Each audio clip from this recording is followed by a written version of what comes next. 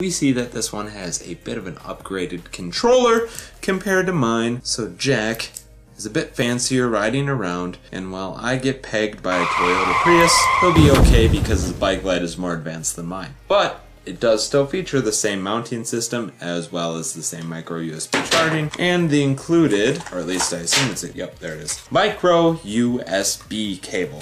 This test would not be complete though if we didn't actually take these things outside and give them a run for their money. So now we will jump outside and test them out on my bike. So now we are out here in the wilderness at an unspeakable hour to show you these lights. Let's first off begin with my cheap and lowly lights, the Asher.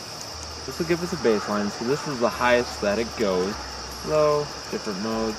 And now, for the piece de resistance, we check out Jack's light.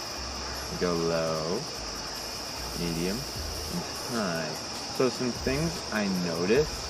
It seems like the actual throw of his light is farther, but it is not as bright in the immediate area. And this is probably because I have them just focused at different angles, so if I bring this one down, we see it's a lot brighter.